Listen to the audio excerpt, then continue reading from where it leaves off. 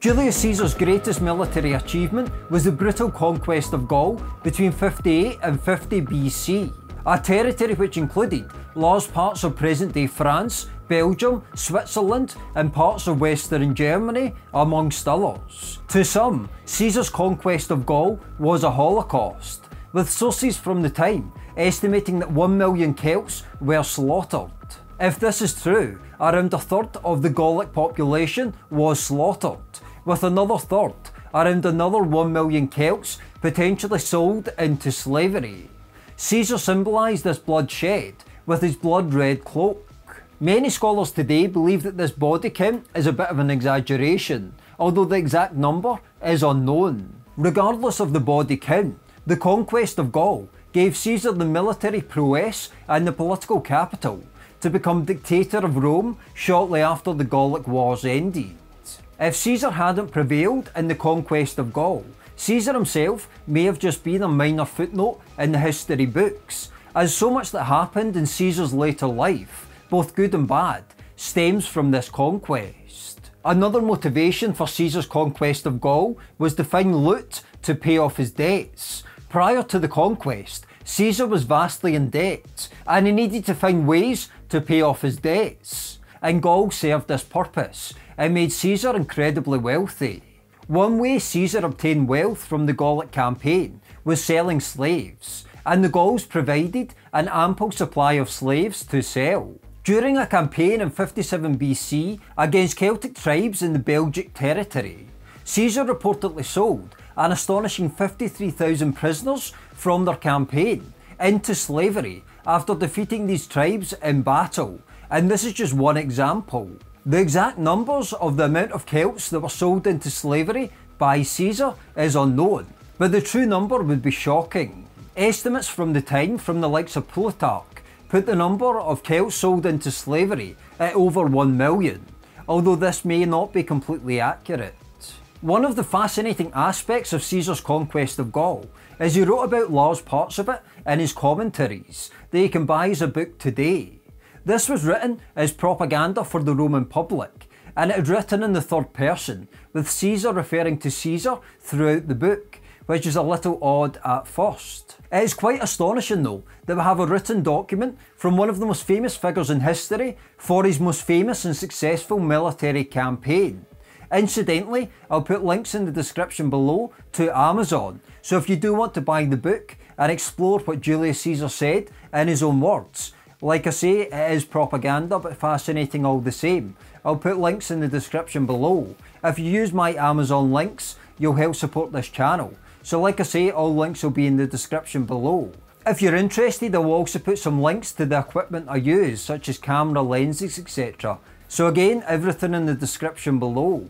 In Caesar's commentaries, he goes through numerous aspects in relation to Gaul, the organisation of Gaul and the Celtic tribes in general, and obviously numerous episodes of battles and famous instances. From Caesar's perspective, Gaul was split into 3 territories, inhabited by the Belgae, the Aquitani, and a people who call themselves Celts, although the Romans called them Gauls. According to Caesar, all of these areas had different customs, laws and languages, and numerous smaller tribes lived within these broader areas, which makes things quite confusing. During the Gallic Wars, Caesar also tried to conquer Britain on a few occasions, although he made limited progress at best. Although he did seem to build some relationships with some tribes in Britain. At times as well, Caesar moved into Germania, and there was a tension between some of the Gallic tribes and Germanic tribes in general, and the lines in general can be a bit blurry between Gallic and Germanic tribes,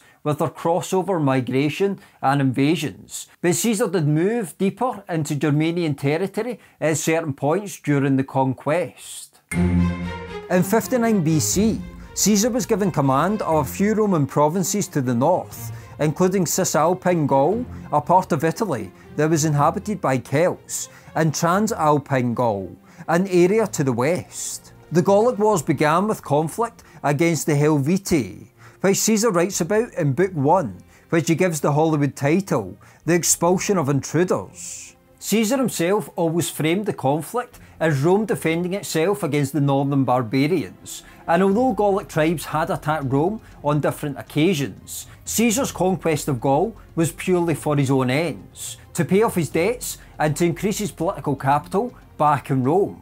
That is one reason why he wrote the commentaries, as political propaganda for a Roman audience. The Gallic Wars began when the Helvetii tribe, a tribal confederation that originally occupied an area around the Swiss plateau, migrated south into Transalpine Gaul, where Caesar was governor. Caesar initially entertained these tribes, but ultimately turned them away. As it turns out, Caesar's initial entertainment, potentially allowing them to settle or at least come through Roman lands, was a ploy to buy more time, as Caesar at the same time was raising legions back in Italy. Shortly after, when the Helvetii were moving further north once again after being turned back by Caesar, Caesar marched his army north to catch up with the Helvetii and slaughtered en masse the Helvetii tribe, an unprovoked attack with little to no justification. This would set the tone for an entire campaign that would last around 8 years, and Caesar went on to conquer large parts of Western Europe. One of the major problems that the Gallic tribes had against the Roman army is that the Gallic Celtic tribes were divided small tribes that never unified until it was too late under Vercingetorix late into the conflict. Gaul at that point seemed to be a loose organisation of various tribes and various sects, and they were resistant to combine, meaning that the Romans managed to pick off each tribe individually, allowing them to pursue conquest much easier. The final major conflict in the Gallic Wars was at the Battle of Alesia in 52 BC, after Vercingetorix had managed to unify numerous Celtic tribes into one and had some success.